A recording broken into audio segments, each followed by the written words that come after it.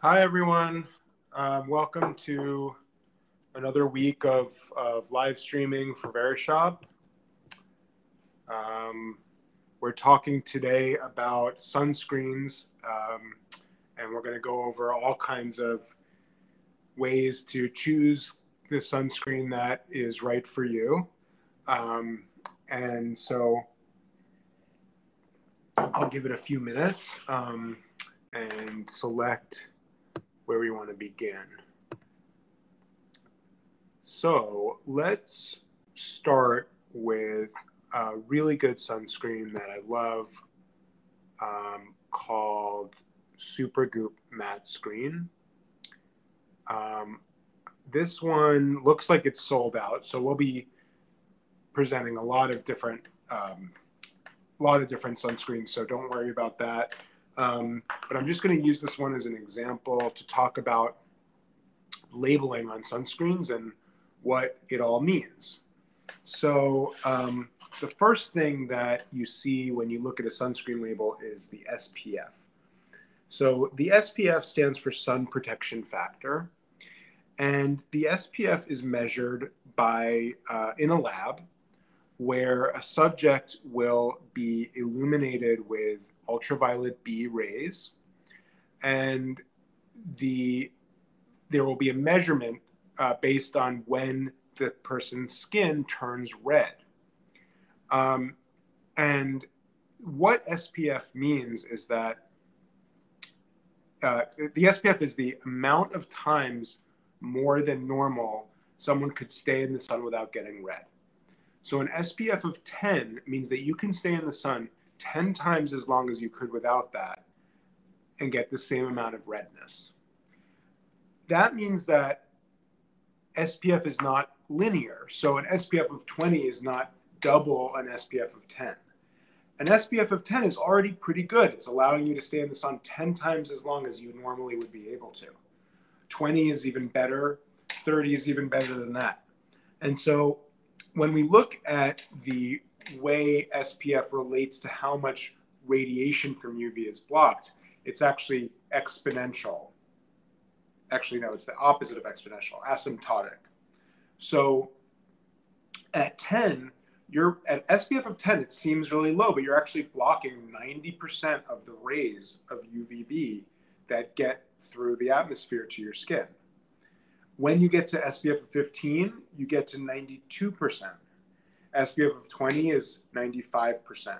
SPF of 40 is 97.5%. So that's why dermatologists usually say an SPF of 30 or higher.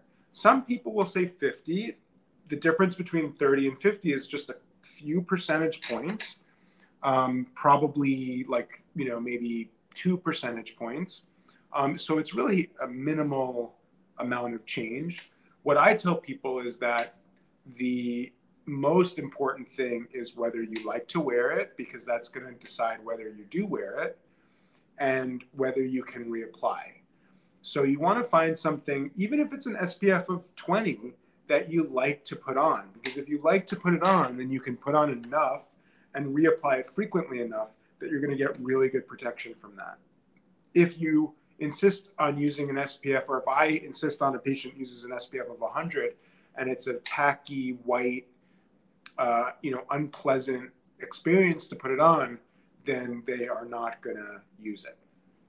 So I find Supergoop products really, really nice to apply. And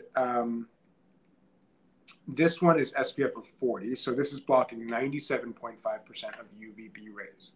Now, UV is broken down into two different categories. One is UVA, which dermatologists like to remember by saying UVA is like aging, so A for aging.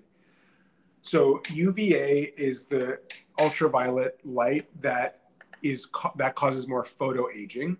UVB, B for burning. UVB is the ultraviolet light that causes more burning and more skin cancer. So SPF only measures UVB. That's because UVB is what turns us pink when we're in the sun. UVA doesn't. So you can get a lot of UVA, and in the subsurface of the skin. It's aging you and it's causing damage, but it's not going to turn your skin red and it's not going to burn you. So when they measure how red you get when you apply a product, which is the way they measure SPF, they're only looking at UVB. So when we see a product that says SPF of 40, we know that you can stay out 40 times as long as you would normally have been able to stay out without getting as red. An SPF of 40 blocks 97.5% of rays. An SPF of 20 blocks still 95% of rays. So once you can get to 30 or higher, you're good. You just want to find something that you like to apply. And I personally love this matte screen. I think it's really pleasant to apply. It has a good SPF. Now let's look at the other, things on the label. So this is 100% mineral. Mineral means that the sunscreen uses zinc or titanium to block ultraviolet rays. If you're using a chemical blocker, that's going to use other molecules to absorb ultraviolet light. And those are hugely varied. Some of them are potentially damaging to coral reefs, and most of them are not. Some of them turn into benzene, which you may have read about when it's left on the shelf for too long and it expires, and most of them don't. So you can't really villainize all chemical sunscreens. You just have to make sure that you're using a reputable brand that's dermatologist recommended and using chemical blockers that are safe. There's a chemical blocker called cinnamate. Cinnamate is cinnamic acid. That's derived from cinnamon. So it doesn't mean that they're chemicals. They could be sort of natural in the sense that it's derived from cinnamon, but it just means that it's the way that it absorbs ultraviolet light. It doesn't reflect it, it absorbs it. And so that's what makes it a chemical blocker. Mineral blockers do absorb ultraviolet as well, but they also scatter light, almost like a reflective surface. In the past, getting a mineral blocker like matte screen meant that you were like those lifeguards from the 70s where you'd have like a white cast all over your nose, because it used to be that zinc and titanium was very difficult to micronize and make cosmetically elegant. But now zinc and titanium can be used in formulations in a very cosmetically elegant way that goes on really smooth, that feels really good, that blends in well. Many sunscreens don't. Many sunscreens that use mineral blockers like Neutrogena for babies, it's good because it's all mineral, but it's tacky and white and it doesn't look good. So you want to find someone that you like to wear. Matte screen I think is really pleasant to wear, and it's 100% mineral. So if you're looking for mineral, this is the way to go. Let me just go now to Supergoop Unseen, which is sort of the counterpoint to this one, which is also a beautiful sunscreen that feels really, really good, but it's chemical. And so when a sunscreen is a chemical blocker, it used to be that mineral blockers were more cosmetically inelegant and chemical blockers were more cosmetically elegant in the sense that they could be applied and go on clear and have less odor and less of a cast behind. And this one really lives up to that. I love Unseen sunscreen because it feels so good to put on. It's very silicone-y and smooth and matte. It doesn't feel oily. It doesn't feel sticky or tacky. It doesn't have a smell. It doesn't have a color. It's perfectly clear. And the way that they can do this is by using chemical blockers. And these chemical blockers that they use are safe and they're great. So see, it's completely clear. And so if I apply it on, even if I don't rub it in, you can't see anything, which is amazing. And I think it's really great for all skin types. And I think it feels good to put on. I think it's a great, great sunscreen. So that is my spiel on chemical blockers. So I think, chemical blockers, you don't have to be afraid of. Find a brand that you trust. I trust Supergoop. And just be confident. There was this whole thing about sunscreens that were left on the shelf and they detected really tiny amounts of benzene, which is a carcinogen. The amounts of benzene that they detected were tiny. None of the Supergoop products had it. It was in a bunch of aerosol products from other companies. And they detected these tiny, tiny amounts of benzene. The thing is, benzene, the dose determines the poison. Benzene in those tiny, tiny doses we're exposed to whether we're using these sunscreens or not. We know that sun is a carcinogen. Sun causes cancer. So you want to find a sunscreen that you love putting on. Even if that's a chemical blocker, you want to, if you use that correctly, then you are blocking a known carcinogen from damaging your cells and giving you skin cancer. So totally into Supergoop Unseen Sunscreen. Let's keep going on the label. So let's look at the next, let's, present something new, which is I also love, which is also mineral. And it's kind of specifically for the eye area. Again, I think it's really smooth. I think it's pleasant to put on. And the next thing on the label on all of these is broad spectrum. So what does broad spectrum mean? So we talked about the different ultraviolet rays. We have UVA and UVB. UVB causes burning. So SPF is only measuring UVB. This one has an SPF of 40. So it's saying that you can go in the sun 40 times as long while wearing this as you could without it and still not get red. 40 of SPF blocks 97.5% of rays. So that's perfectly acceptable.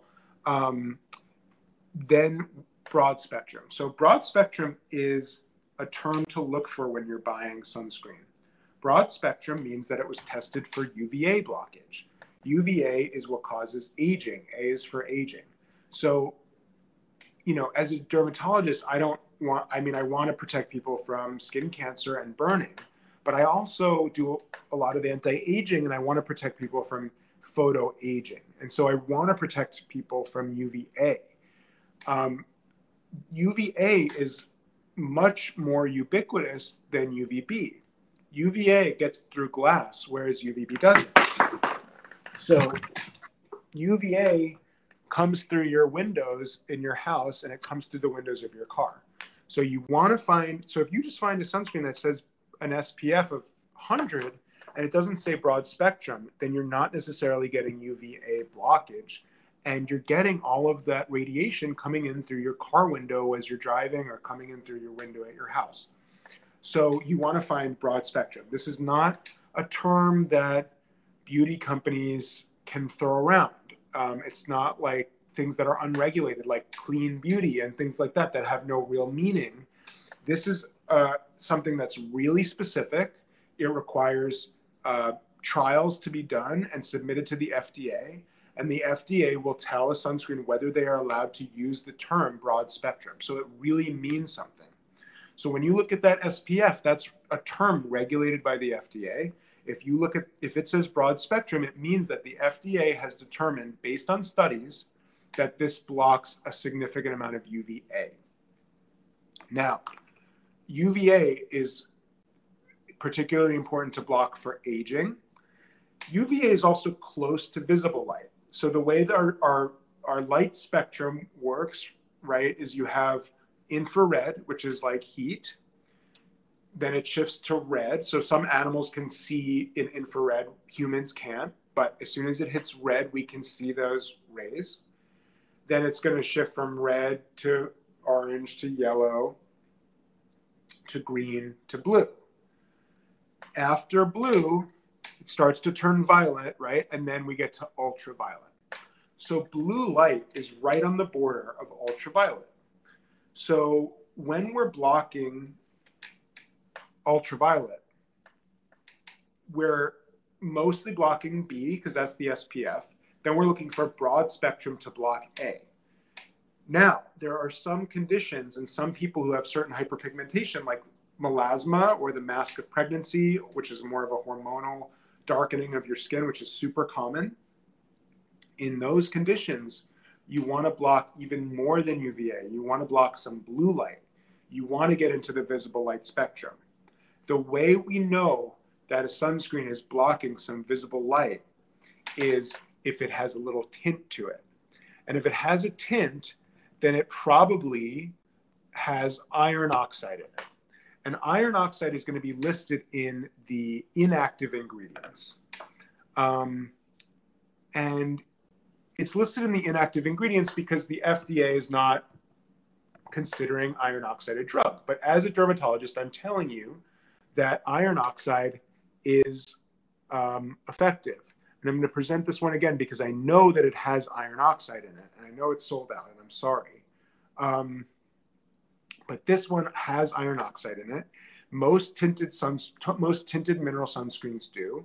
You can look for it in the inactive ingredients, and that is a way to make sure that you're covering some blue light. The sun emits a lot of blue light. That's just visible light that we're bathing in at all times, and that can cause hyperpigmentation too. So you want to use something that has a little bit of a tint to it. Let's talk about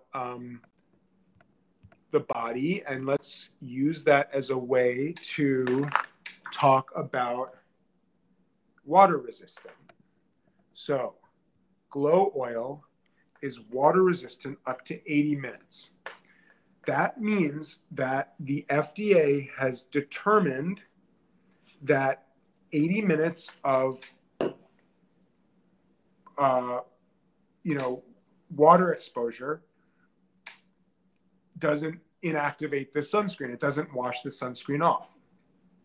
This is also something that the FDA regulates. So it's not just making a claim. It's not just the company telling you that it's water resistant. It really is. It's an FDA claim that they need certain studies to have it on the label. Water resistance can either be listed as water resistant for 40 minutes or water resistant for 80 minutes. 80 minutes is the longest. So if you want to get something that is good for activity, good for a beach day, then this is a great one to get because it's water resistant up to 80 minutes. It's not allowed for them to say waterproof anymore. You can't say waterproof. You can't say sweatproof. You can't say all-day protection. You can't say sunblock. Everything in a sunscreen label is very, very specific. Let's look at, this is another one that I really like. This is a mineral aerosol sunscreen blocker, which is really helpful. I think for kids, the spray is great. I think, yeah, it's easy to use. It's good for the body. This one is a mineral one, and then I also have a chemical one, which just has a little bit of a different feel. I think it's a little bit more cosmetically elegant. It goes on a little bit clearer. It might smell a little bit better, a little less like sunscreen. And that's the benefit of getting chemical blockers. And so, I think out of all the body ones, my favorite one is the Glow Oil. I think it just it makes your skin look nice. It feels nice. It's not aerosolized, which is better for the environment. It's just a spray bottle. And the reason it can be so cosmetically elegant is that it's a chemical blocker. But I'm confident in all of these chemical blockers that they use, avobenzone, homosalate, octisalate, etc. And so, you should consider them safe, and you should use these so that you prevent skin cancer from a known carcinogen, which is sunlight. Another place not to neglect with sunscreen is the lips. I think you want to try to find an SPF lip balm. That's because your lower lip gets a lot of sun exposure. The sun is shining directly down. You're going to get a lot of sun right on your malar cheeks, on your nose, and on your lower lip. These are all areas where the sun hits. And so you're going to be careful everywhere else, but if you neglect the lip, it's going to get kind of like permanently chapped. It gets crusty. It gets wrinkly. It gets skin cancer there. It gets precancers. You can even get sunspots there. So you can get a lot of sun damage on your lower lip that doesn't look very attractive and is a little bit difficult to treat, with lasers and things like that. So, this is a great area to make sure that you're protecting.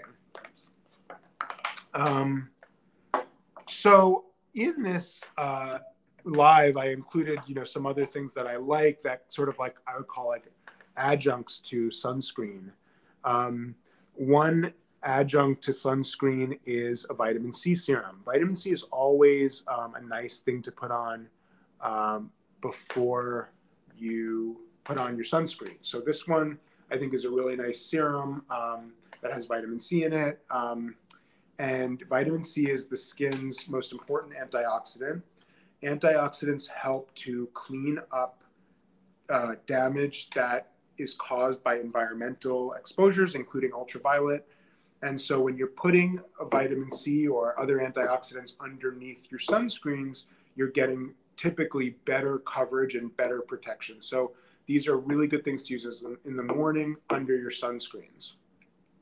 Another one that I like is this one, vitamin C elixir, which is a little more watery, a little more oily and watery, which is just a different texture. I think they're both great. The Core Organics one is just a little tiny bit thicker, a little bit more substantial on the skin, a little bit stickier, which I don't really mind for this. And this one is a little less sticky, goes on like almost like water, very nicely absorbent, and a really, really nice thing to put on pre-sunscreen. So the other thing that I included are kind of two versions of this Kaylee Cosmetics self-tanner.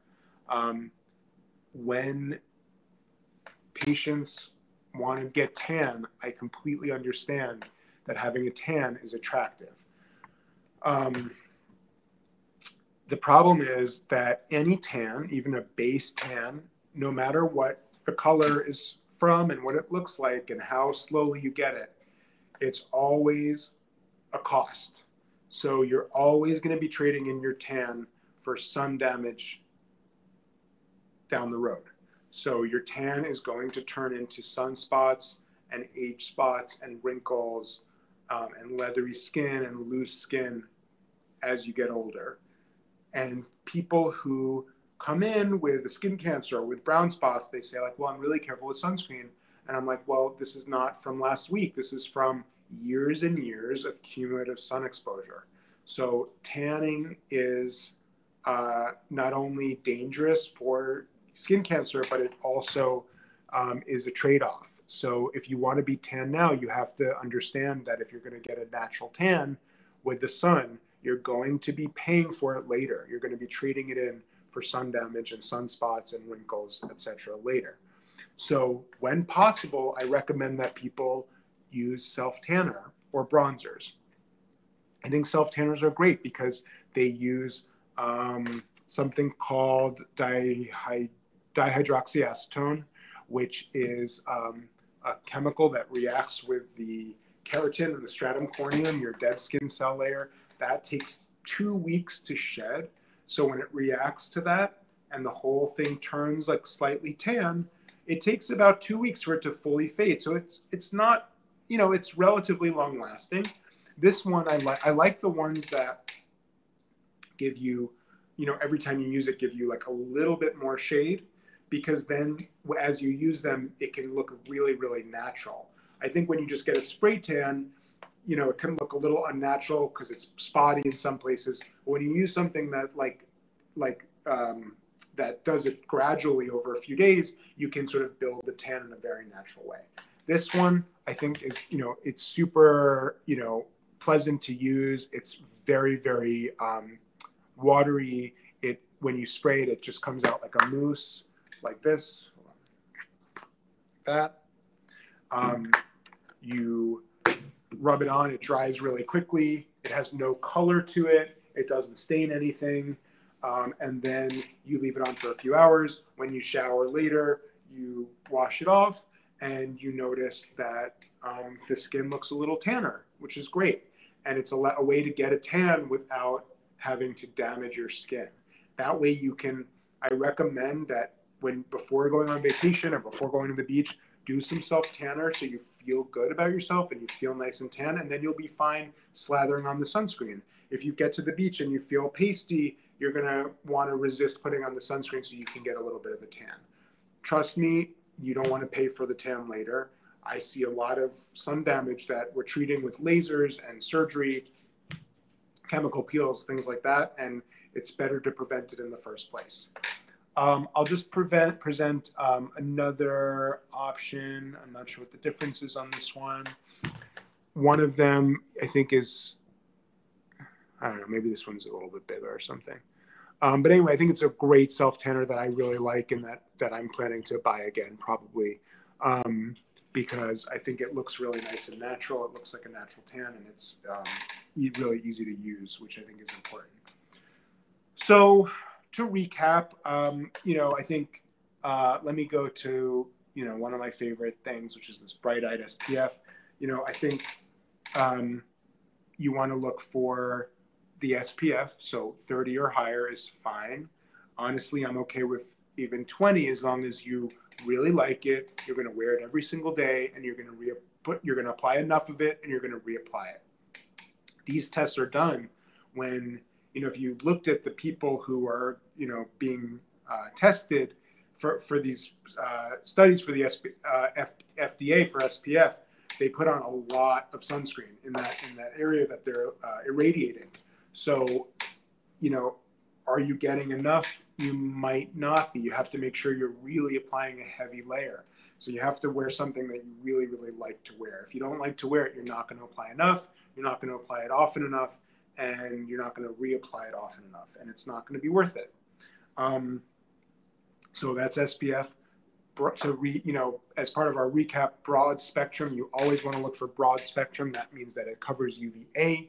UVA is really important to cover because we're all, if you're here, you're into beauty, you want to make sure that you're preserving your beauty and you're not letting UVA reduce your collagen production and break down your collagen. So you want to use broad spectrum broad spectrum sunscreens with SPF of 30 or higher. If you're going to be at the beach, find something that's water resistant for 40 or 80 minutes. That's also something that's regulated by the FDA. So if it says that, you can be confident that that is going to stay on your skin. And then, mineral versus chemical, it's really up to you, and it's a preference. I think if you struggle with melasma, which is the mask of pregnancy, but you can get it with birth control pills and other things, super, super common in women. If you struggle with that, you're going to want to look for mineral blockers that are tinted, because mineral blockers are going to mostly cover UVA, and when they're tinted, they're going to cover a little bit of blue light.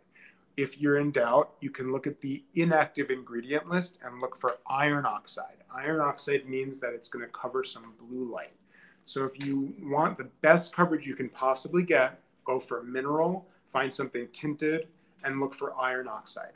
If you just need something to wear every day or something that you like using, I would go for the Supergoop Unseen Sunscreen. It's, most people's all-time favorite. It's super, super cosmetically elegant. It's a pleasure to wear. It's odorless, colorless. I use this every day. I recommend it to most of my patients when they don't need something a little stronger. It's great for all skin types. It's just a great, great product. And the reason that they can do this is because they're using chemical blockers here. They're perfectly safe, they're perfectly effective, but they're just a more cosmetically elegant way to formulate a sunscreen, which is why we're using them. So I think if you're in doubt about what sunscreen to use, or you're not sure you have one that you like yet, try this one. I think this one is incredible. So I guess that is the end of my live. I hope you all learned something. You're welcome to message me on here or on Instagram at Dr. Dan Belkin, and I will see everybody next week if no one has any questions. Thank you so much for joining, and take care.